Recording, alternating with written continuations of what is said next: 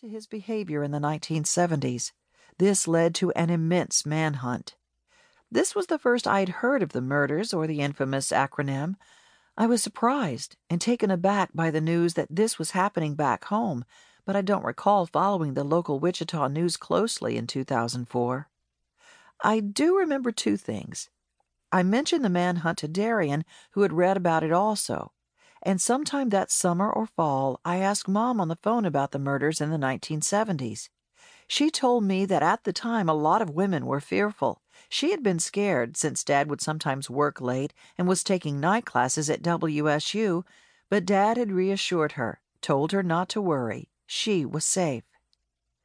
In the late fall, I read about the new possible attributes of BTK. I remember puzzling over the list, coming back to it a few times because it was nagging at me. BTK had written to the police that he had a cousin in Missouri and a grandfather who played the fiddle and died of lung disease. His father died in World War II. He was in the military in the 1960s, had a lifelong fascination with trains, and always lived near a railroad. I kept thinking of a hazy, dreamlike image of a white house with black trim and a train running right near it, close enough to rattle the windows. A house like my grandparents' house, but that didn't make any sense. I determined the list was odd but couldn't make anything solid from it, and I dropped it when I heard in December there had been an arrest. It ended up being a false arrest, and I don't remember following the news after that. Hindsight would come hurtling down soon enough, but I'm not alone in thinking my ordinary, normal, everyman dad was the last person on earth who could be BTK. In September, I started substitute teaching in 5 districts. The farthest district was an hour away, so it was rough having to drive Darian to work and then out west to reach a classroom by 9 at the latest. The pay was good, though, and I soon quit my job at Target, delighted to have evenings and weekends free to spend with Darian. After being laid off from his avionics job in Wichita, my brother enlisted in the Navy and commenced boot camp located north of Chicago in the fall. He invited us and my folks to his graduation ceremony in early November, after which he would be headed to the East Coast for submarine school and then out to sea for months at a time. I was hopeful my folks could come to Chicago so we could spend a few days together, but Dad told us they couldn't make it, saying he was too busy to get away. I was unsure what to think. That was extremely uncharacteristic of my dad. But with Chicago only 4 hours away from us, Darian and I were able to drive over for a long weekend. On an early Friday morning, we cheered as Brian marched in with his shipmates. After his ceremony, he gave us a hug, happy to see us and to get off base to spend a couple of days sightseeing.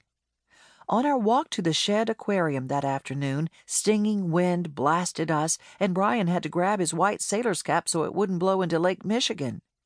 The next day, we enjoyed the sun as we wandered around the Brookfield Zoo.